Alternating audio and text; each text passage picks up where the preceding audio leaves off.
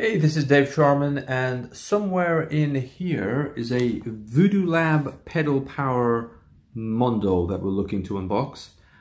Be sure to smash that like button and subscribe for more. Alright, so this is the actual UPS delivery box, so just gotta get this open first, and let's just quickly flip this over.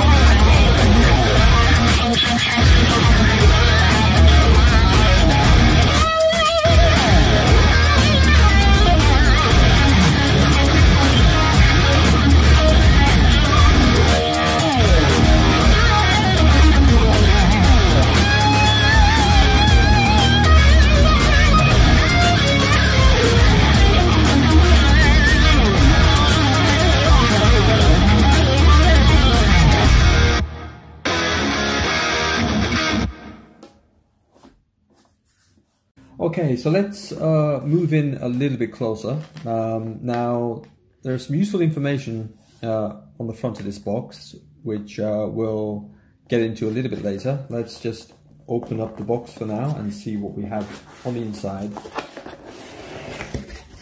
And there we go. So, as you can see, that's the unit and some various odds and ends. So these would be the connector cables for the outputs, and you've got some various configurations which are no doubt for different size pedals and different voltages, etc.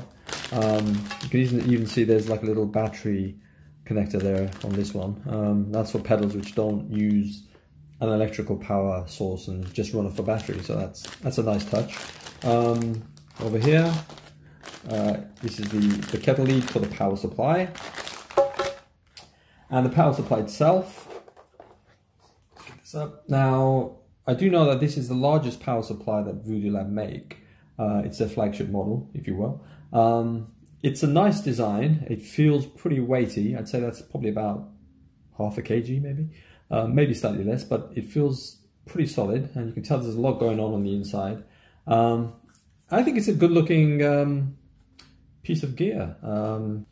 I mean, power supplies aren't really the kind of thing you get too excited about, but if you're going to have one, you might as well have something that looks the part, and I think that does. Now let's just see what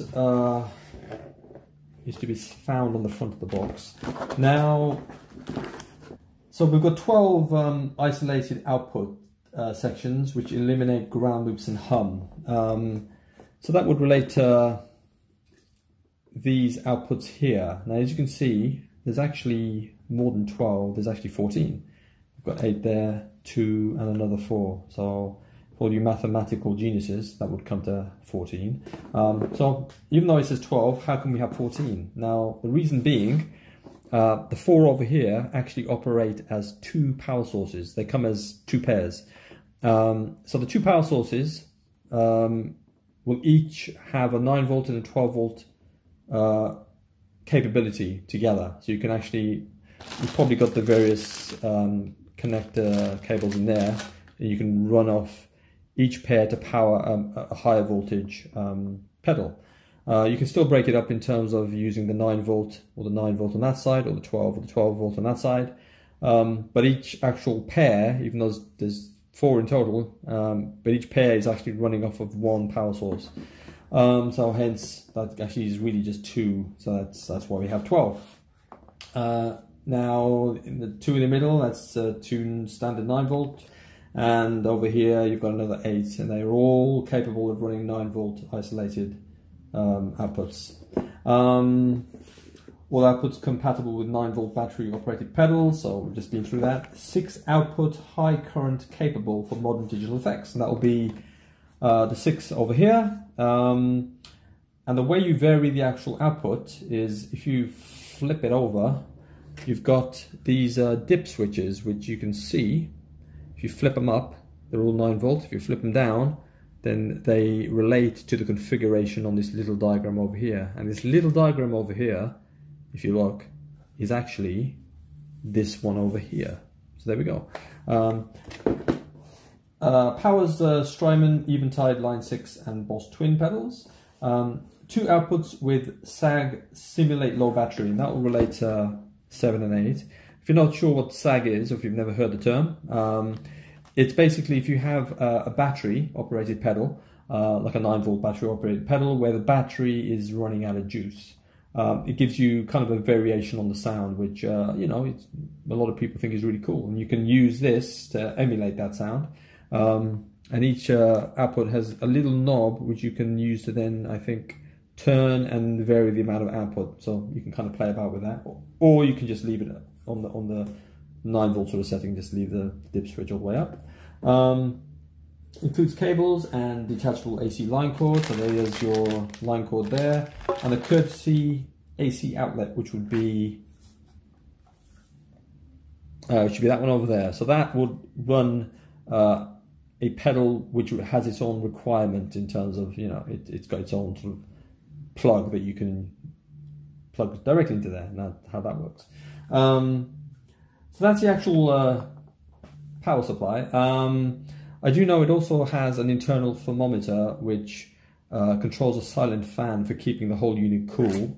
And you can tell, I mean, just by the size of it, you know that it's going to be able to handle a large pedal board. And I've actually got a board with about 12 pedals, 13 odd pedals on it. And the reason I got this is because I want to run each pedal off its own power source. I might have to daisy chain a couple of these if I'm saying going for 15 pedals or something.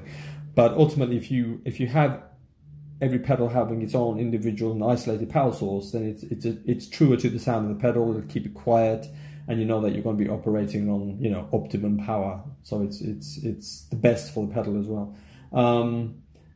If you know any guys, or if you indeed have one of these, or maybe one of the other units that the Voodoo Lab make, like the Pedal Power 2 Plus, or even, you know, something by MXR, for example, let me know your thoughts. There aren't really too many videos on the Mondo on YouTube, so I just thought I'd kind of get started with this one. It's going to set you back about 230–40 pounds in the UK, which is about $300. So it's not cheap by any means, but, you know, I think you get what you pay for. Ultimately, if you don't, you know, set it on fire or spill your beer all over it, it should last you a lifetime. There isn't really too many on the second-hand market. Just to say, like, a few dollars or a few pounds and get something which is being used by someone who may have mistreated, you know, the equipment. So I kind of believe if it's worth paying the extra, a little bit extra, to get something, you know, is brand new. So let me know your thoughts. Please do share this video if you know someone who's looking to get one of these, and by all means subscribe and like if you want to see more. So that's the Voodoo Lab Pedal Power Mondo, and no doubt once I get this on the board, I'll try and get another video done and see how this actually works. Yeah, so that's pretty much it. So please like, subscribe, and I'll see you guys again later.